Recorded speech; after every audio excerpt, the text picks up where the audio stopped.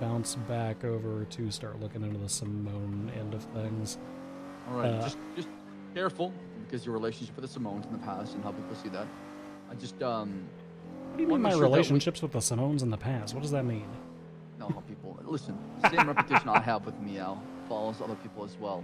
Your past always will haunt you, buddy, no matter what. The streets do talk, but don't let that bother you. The streets talk about...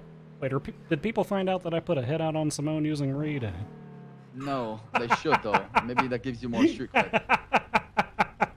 Because I was trying to keep that real tight to the vest. You know, that's the whole thing where Reed most people came to believe me. that you're working with the Simones. So that's kind of the perception a lot of people have.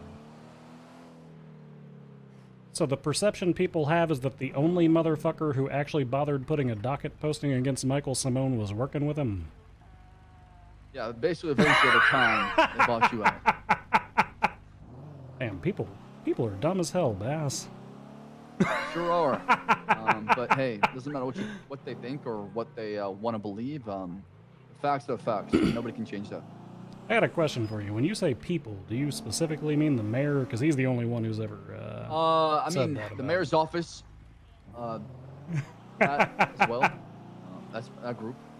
Other people from, other parts who have the same kind of just narrative, right? So. Okay, fair enough. I'm just being honest with you. I just want to tell you how it is. I don't think, I think you'd appreciate that more if I just told you what's going on instead of just, kicked you down and took you on this ride. No, I appreciate it. I think it's dumb as hell. Again, I'm the only person who bothered putting a court case against the guy, and every time that something transpired with him, I got called in at the fourth quarter of it. So, no, I don't know. All right, well, yeah. Chat, that was sus as fuck. Chat, that was so sus. Hold on, why was that so sus?